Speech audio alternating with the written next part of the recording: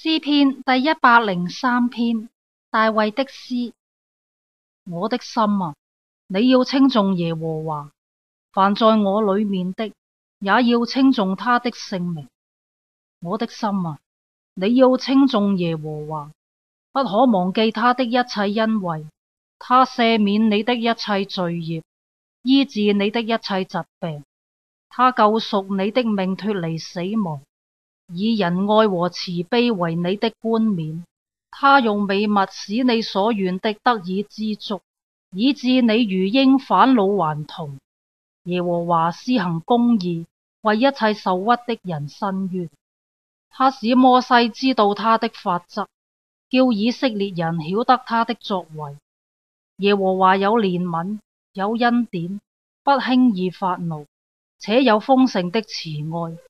他不長久責備，也不永遠懷怒。他沒有按我們的罪過待我們，也沒有照我們的罪孽報應我們。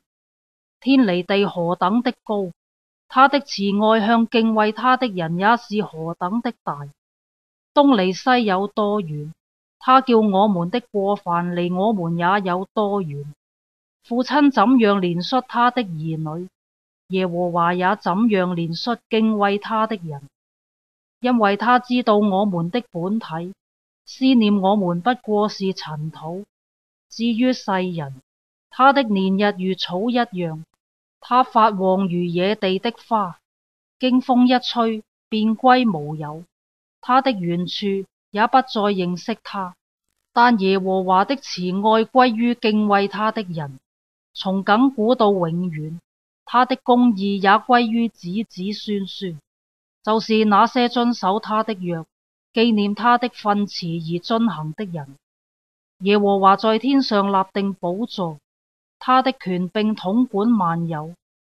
聽從他命令，成全他旨意，有大能的天使都要稱頌耶和華。